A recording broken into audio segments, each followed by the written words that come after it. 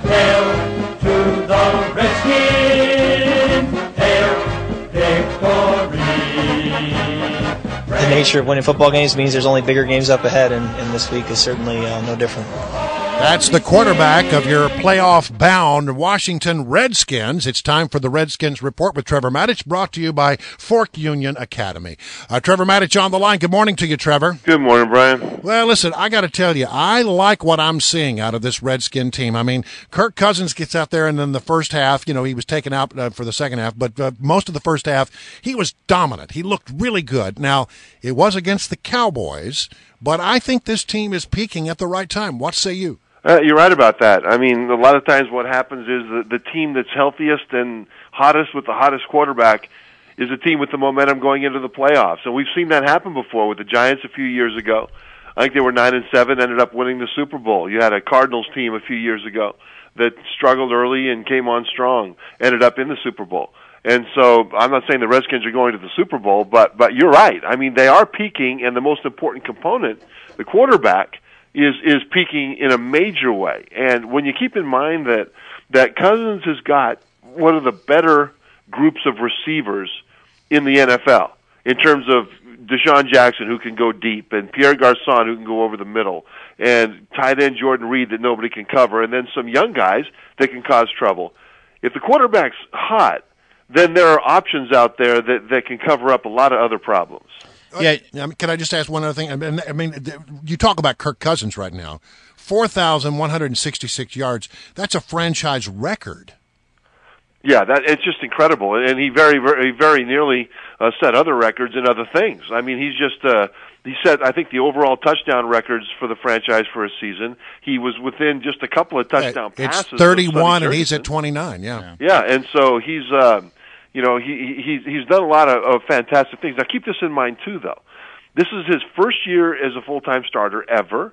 It's his second year ever in this system, I believe it is. And more than that, with the injuries on the offensive line and the tight end, the running game has not been very good. As a matter of fact, it's been fairly anemic, and he's still been able to carry this team by using short passes in lieu of the running game, and defenses couldn't stop it anyhow. Yeah.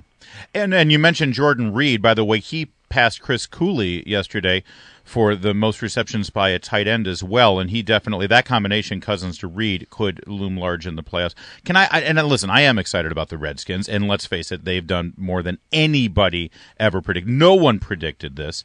However, how important is it to point out that none of their wins, those 9 wins, all came against losing records, or no one with a winning record, I should say. The one team that didn't have a losing record was Buffalo. They finished at 500, 8-8, but every other win was against a losing team. Yep, Larry, you're right about that. And the Redskins really had a schedule that fell in their favor. I mean, early on, the Redskins struggled on the road, but they won at home. Well, part of the reason was that they played the Panthers and the Patriots and the Falcons, who were hot at the time, on the road. And at home, they had much more winnable games. And so it really shook out in a way that the Redskins got to put it in first gear and get some traction. Now, I don't begrudge the Redskins that. Just to say that early on, the Redskins were also one of those teams that had been struggling and hadn't proven a darn thing. And the fact that the schedule shook out in a way that allowed them a little bit of space to come together helps them. But the fact is, right now, they have come together. And when you look at the team on tape, you wouldn't think that this team can only beat the bad teams. You look at them on tape, and you'd see that they'd have a chance against most teams. All right, so let's move forward and look toward the Green Bay Packers. Yeah, forget about most teams. How about just that one team? That one team is the one we got to think about next. What do you think the chances are against Green Bay and Aaron Rodgers? The Aaron Rodgers is the wild card here because he is a Super Bowl champion quarterback, and he can get hot at any time. Keep in mind that what he does, nobody else in the league can really do, and that is see an open receiver and have such a quick release and such a lightning strong arm that he can drill a laser in there and complete passes all over the field. Often you'll have a quarterback see a receiver a little late, and if he throws it to him then a little bit late, it'll end up being an interception because those windows close too fast. Rodgers can do it. Now, the fact that his receivers are messed up in terms of injury and stuff, Jordy Nelson, his best receiver, is out. The offensive line is banged up, and they're not very good. They don't run the ball well. And the offense is struggling as a whole even with Rodgers. is what should give the Redskins hope. Or excuse me, the Redskins fans anyway. The players, it's a different issue with them. But the scary thing is if Rodgers gets hot, then whoever the receivers are going to have footballs right between the numbers all over the field. So what you've got to hope is that the pass rush can get there so that he doesn't have time to settle in and find a rhythm with the guys that he does have. Going into last night's game between the Vikings and the Green Bay Packers, there were a lot of questions as to who the Redskins would face in this first-round matchup. The options were the Vikings, the Packers, or the Seattle Seahawks. Do you think the Packers are the best of those three choices, and best meaning the best matchup for the Redskins? I thought the Vikings were the better matchup, even though the Vikings' defense is a lot better than Green Bay's, a lot.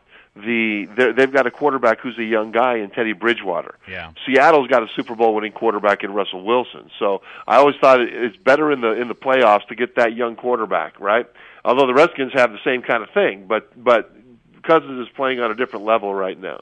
But for Redskins fans, one good thing about facing Aaron Rodgers, in case he does get hot, is that the other side of the ball for them, the defense, has really struggled for most of the year, especially in covering the pass. And so this, if you're the Redskins, you're thinking we better be ready to win a shootout, and then hopefully Rodgers won't get hot in this game.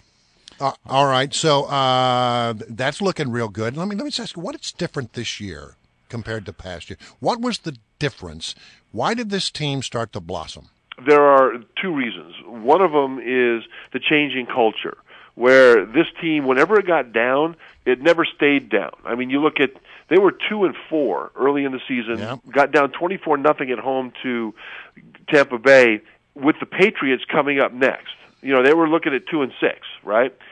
But down 24-0, they looked at each other in the eye on the sideline and refused to lay down. And they came back and won that game, and that really set the tone for the season.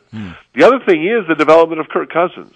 I mean, the thing is, I figured that this year especially, the best that we could hope for from Cousins was that he would be a competent game manager, but he wouldn't be able to carry the team.